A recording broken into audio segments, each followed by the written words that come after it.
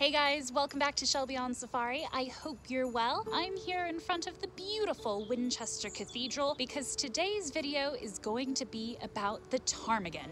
And there's no ptarmigans here. However, it's quite a Christmas themed episode because I want to give you 5 reasons why I think the ptarmigan makes the perfect Christmas bird and should be on Christmas merchandise rather than penguins or snowy owls. But first, before I do, if you're new here and you want to learn more about animals in captivity, in the wild, or in pulp culture, be sure to hit that subscribe button and make that bell go ding so you can be the first to see all the new content headed your way in the new year. Now, let's get started.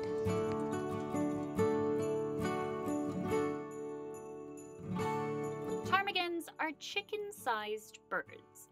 They're part of the grouse family. And in fact, there are 3 different species of ptarmigan: the willow ptarmigan, white-tailed ptarmigan, and the rock ptarmigan. And my first point about why the ptarmigan should represent Christmas is because it is aptly found in the north. Unlike penguins, who are in the southern hemisphere, the ptarmigan is found throughout the northern hemisphere. In fact, some species are even found here in the British Isles, specifically the Scottish ptarmigan. The holiday season is known as a time of change, and the ptarmigan fits that quite nicely, for they have 3 seasonal plumages per year, instead of the usual 2 that moose birds have. They have white feathers in winter, to brown in the summer, and then gray in the autumn. This camouflage really does help them blend into their surroundings. The holiday season is also a time for eating. Let's be real, there's lots of good food to go around. And the ptarmigans also have quite the variety-filled diet. They aren't picky eaters, for they need to eat a lot to survive the harsh winters. So let's take a closer look then at the rock ptarmigan.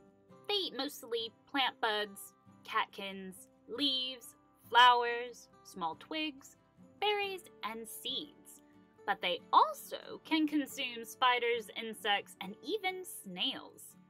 Ptarmigans have quite the knack for choosing the most nutritious material that's available, and this is a necessity for meeting their high energy demands, especially in the Arctic.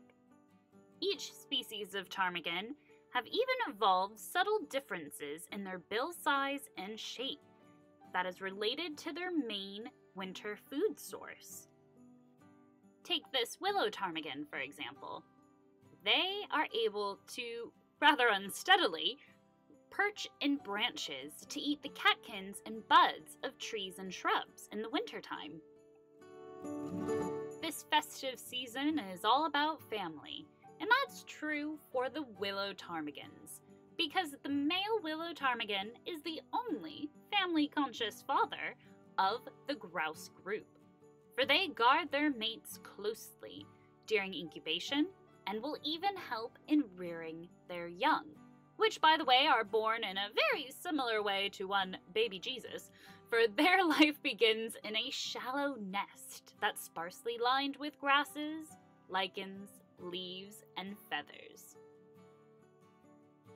Winter is a time for bundling up and staying cozy and warm, especially when you're outside, by the help of good old boots. Now, ptarmigans don't wear boots. However, they do have highly modified, thickly feathered feet that act as snowshoes, meaning that these birds can even walk on top of the softest snow. Their legs too are feathered, which helps protect them from the cold. This time of year, if you're able to, it is a great, festively fun activity to build snowmen and make snow angels. And believe it or not, the ptarmigan does like to participate in festive activities of their own by the form of digging for shelter, because in the Arctic it gets cold and there are very, very gnarly winter storms up there. So to keep warm, they will use their feet to dig down into the existing snow to create a little snow hole, if you will, to shelter themselves in.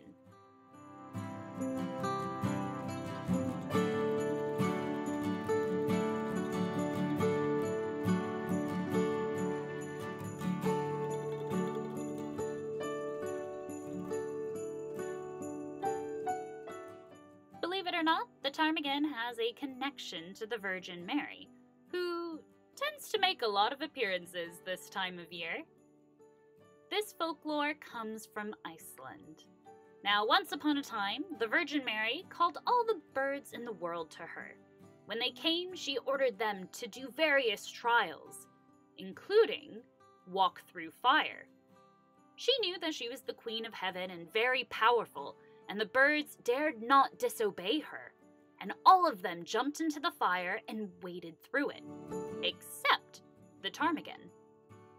All of the birds that made their way through the fire lost all of the feathers on their feet. And the ptarmigan, who was a bit stubborn, well, as we've seen, their feet remained feathered because they didn't go through the fire. However, they had to deal with a fire of a different kind because their disobedience made Mary so angry that she laid a hex on the bird, saying that henceforth the ptarmigan would be the most harmless and defenseless of birds, and persecuted, because she would always live in fear, because the falcon, who was her brother, would henceforth hunt her down for food. Luckily, Mary wasn't completely without mercy, and she gave the ptarmigan the gift of being able to change color according to the seasons.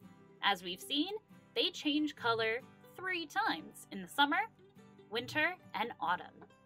And so it's been this way ever since.